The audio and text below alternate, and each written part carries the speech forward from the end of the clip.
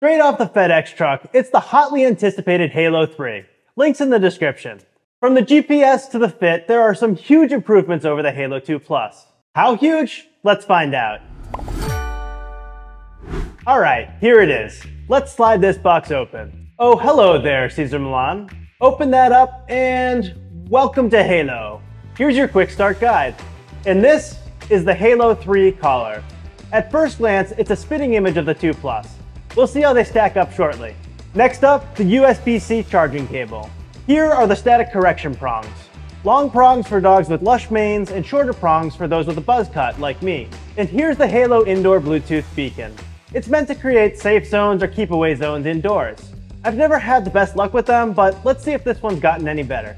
Hold up, what's this? A magnetic charging base? Sweet! It attaches flawlessly to the collar's charging port, kind of like how the MagSafe does with MacBooks. And there's a USB-C port for your cable. Still no charging block though. Seems like the Apple influence is inescapable. Last but not least, here's a new tool to adjust the collar's length. Halo 3 has been hyping their PerfectFit feature, so I guess this is the key to it. Let's put it to the test. The setup was quick and painless, just over 6 minutes for me.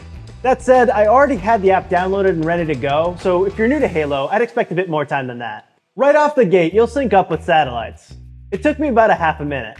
Updates for satellite data and software will auto-install whenever available while you charge the collar. For GPS initialization, take the collar outdoors, sky in full view, and do a little jiggle walk. It took me around 1 minute and 20 seconds or so to get a strong GPS signal. The app will guide you. And trust me, that's fast. The Halo 2 Plus typically took me about 10 minutes or so. I've never been overwhelmingly impressed with the Halo's location tracking in the past. I'm still a bit traumatized by getting unfairly shocked by the Halo 2 Plus during boundary tests. Oh God. But it looks like Halo's been listening to its users and decided to make some real improvements. They're calling it the PrecisionGPS. Borrowing a leaf from Spot On, Halo now leans on AI to up its location game. Halo's even claiming it's the best virtual dog fence ever created. Bold words that we'll put to the test.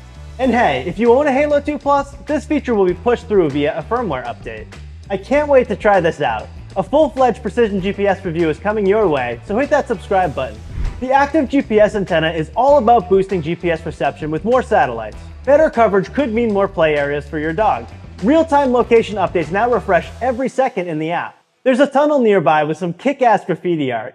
I'm planning a date with the Halo 3 there to test the GPS reception, and while I'm at it, I'll test how real the real-time location is. Full review coming soon. For Globetrotters and their dogs, this is golden. Halo 3 auto-connects to the strongest carrier wherever you go. And the best part, no extra charges. Can you imagine iPhones having this? Our dogs are stepping up in the tech world. To truly put this to the test, some international travel is going to be needed. Halo, if you're watching, my passport's at the ready and my bags are packed. You remember those tools from earlier? They're part of the PerfectFit System, aimed at nailing the collar size down to a T. When comparing the Halo 3 with the Halo 2 Plus, there's extra strap material, making it slightly heavier. We're talking grams here. The how-to video made it seem really easy, so I gave it a quick shot, but the silicone strap still gave me a bit of a hard time.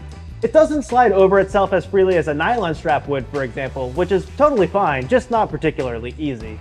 In the interest of getting this unboxing video to you faster, I decided to dedicate some time to testing the PerfectFit System later. Don't worry, it'll be with you soon.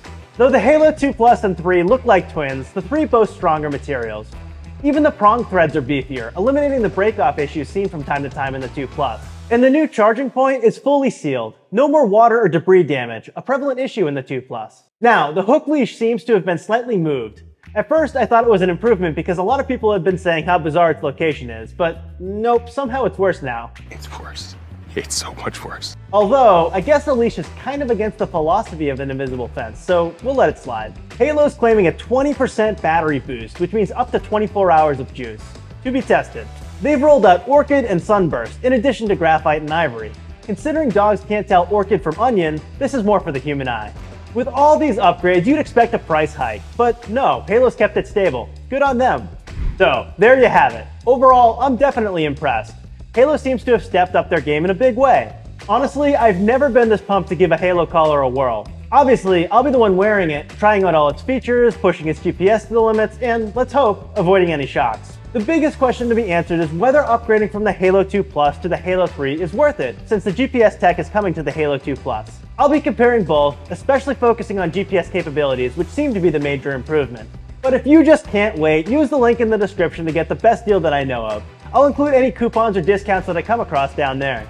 So stay tuned, dog lovers, subscribe, and I'll be back real soon. Till then, keep those tails wagging.